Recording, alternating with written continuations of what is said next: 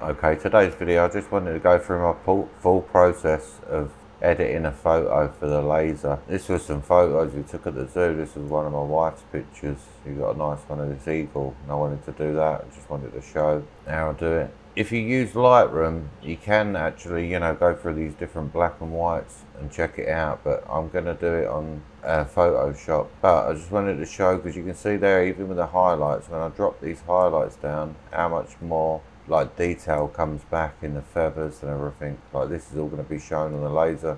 If it's like that, like it's only going to show these little dark areas. So really you want as much contrast, in there as possible. As well, I'm even going to turn the contrast up a little bit. I see a little bit dark areas, so I'm just going to turn the shadows up a bit, not too much because it's going to start taking away the detail. I'm going to turn up the clarity and turn up the texture until I'm happy. Alright, all I'm going to do now is just crop it in a bit, because all I want really is the head. So I'm just going to crop this in. Okay, so now that's cropped. I'm going to right click it, go to edit in Photoshop. Okay, so once it loads into Photoshop, hopefully select subject. The pen tool's better, but because this is pretty well separated from the background, it should do a pretty good job. So I'm going to click select the mask and then select subject. I'm just going to try and find a subject. I'm going to click refine hair. You can see there it took away some of the extra bits. If you want to further refine the hair, you click on that tool there and then you can just, these little spots that are left behind, you can just touch them out. Okay, so I'm going to say okay at that. I'm going to Control and C to copy, Control and V to paste, turn the bottom layer off. I'm going to make a mask, and on that mask, whatever you draw in black, so just go on the brush tool, whatever you draw in black is going to rub out, so I'm just going to rub that little bit of hair out on the top there. Okay, so now I want to just cut just mainly these, mainly the white feathers, that's what I'm going to try and go with. So I'm just going to skip through this and quickly cut this out. Okay, because this is the background's already gone here, I can just cut around this like this. Right click, make selection, no pixels, and then copy and paste. Turn this one off. So now with this one, duplicate it 3 times. I'm going to press Control and I to invert it. Change the blending mode to vivid light.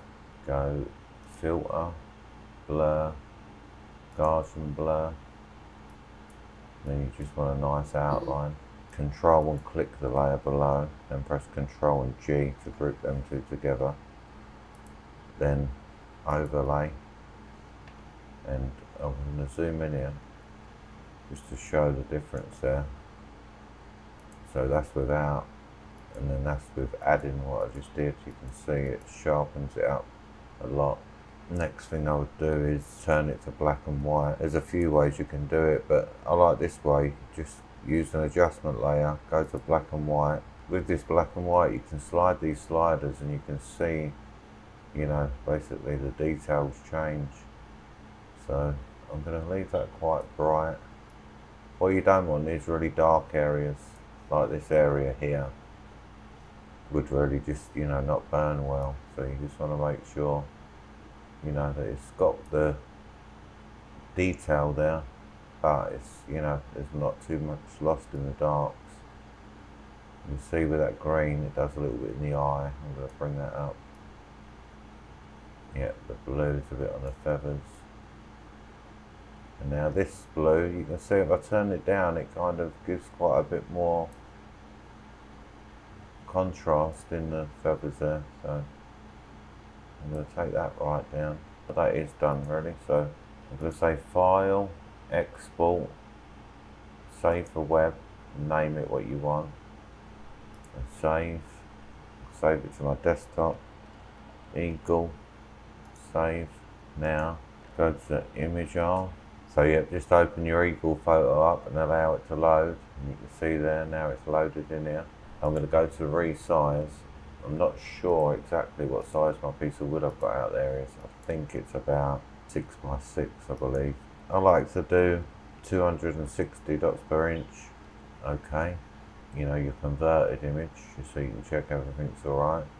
Then you want to go to material, and if you've got a CO2 laser like I have, click CO2, and you've got a few choices. The wood one, actually, you know, I'm always happy with it, so I'm just going to click the wood and say OK. But you can see on the top of the head there, because it was quite bright, it lost a lot of detail. And you can mess with settings over this side. Or the other thing you can do is in Photoshop, I'll quickly show you. So in Photoshop, you go to open a new layer, go to edit, to fill, change this to 50% grey, say OK, change the blending mode to overlay. Yeah, so as you start to go over it with the black, you can see it's starting to bring some detail back. And then if you press X, if you hit something with a Y, it'll actually brighten it up more, so like it's in your eye or anywhere else where you might be a little bit dark. Okay, so now I've got to get rid of all this other grey, because otherwise that is going to etch. So you just hold Control and click one of your cutouts, and then click Mask. So now you've still got your adjustments, but you haven't got the outside. So quickly again, I'm just going to say File, Save for Web, and there's that one loaded, resize. And you can see now there is detail up there, because I went back and because I went back and changed that. And then I'm going to colour fill it with black into these grooves. So yeah, that's going to be the design, and then I'm going to go out and put that on the laser. Okay, so it's sent over to the machine. I'm going to press File, see it pop up there, enter. Now it'll pop up over this side. And I'm going to check my laser bed, make sure there's nothing in there. It's framed it there, which is where it stopped.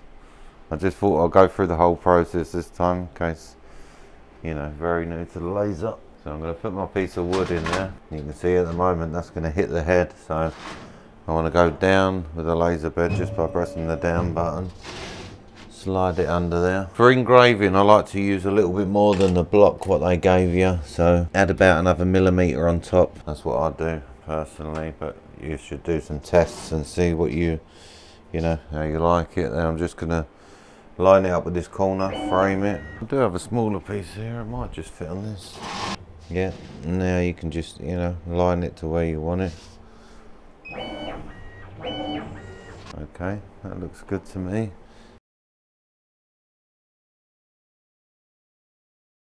Okay, I've just got a cloth and a little bit of water just to wipe off. I'll just show you. It don't look like much, but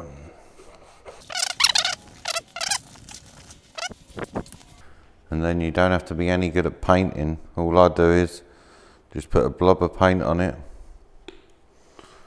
and then take something and just basically squeegee it out over there. Make sure you get into all the gaps.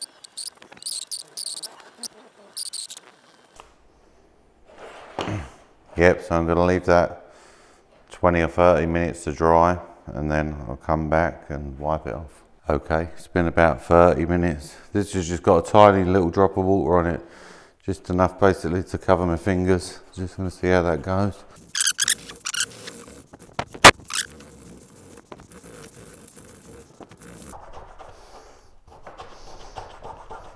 Yeah, just want to give it a real good rub, make sure you got off all the excess what is on there. And now that's looking pretty good. There you can see, does a nice job, nice bit of detail. And that's 3/4 inch. I believe it's either called melamine or Formica. But yeah, it's about $60 for a 4 foot by 8 foot sheet. And maybe a little bit more, but it's pretty heavy if you're doing it on your own, you know, like it's quite heavy to move them boards, so you can find someone to give you a hand to move them, and be handy. Okay, so thank you for watching. Please like and subscribe, and I'll put out another video as soon as possible.